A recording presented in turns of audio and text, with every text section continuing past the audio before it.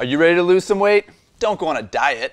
A lithium-ion battery is a great way to shed poundage off your bike. I'll give you the lowdown on lithium-ion technology in this video from the MC Garage.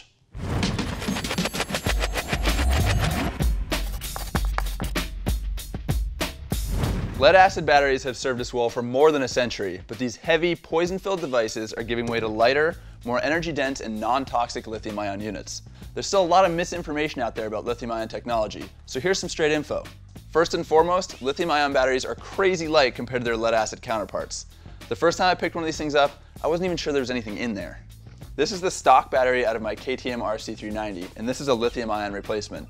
The stock battery weighs a whopping 6.38 pounds, while the lithium-ion battery weighs just 1.4 pounds. That's over 5 pounds removed from high up on the KTM's chassis. Doesn't get much easier than that. Lithium-ion batteries can also be a lot smaller than their lead-acid counterparts, which is nice because it frees up room in your battery box for things like a fuel controller or a toolkit. If shimming a smaller battery sounds like a pain, most manufacturers also offer their lithium units in stock case sizes as drop-in replacements.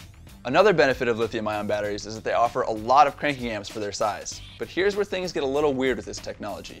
When it's cold out, lithium batteries may not crank hard right away. That's because the battery needs to be woken up with a little work. Usually, running your headlights for a few minutes or a preliminary stab at the starter button is all it takes to wake up a cold battery. And obviously, if it's warm out or once your bike's already warmed up, it's not an issue.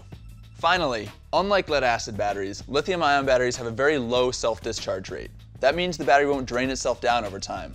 That also means that if you want to store your bike for the winter, all you have to do is disconnect the negative battery terminal. Lithium-ion sounds awesome, right? Well, there are a few drawbacks. First is price. Most lithium batteries cost up to 30% more than their lead-acid counterparts.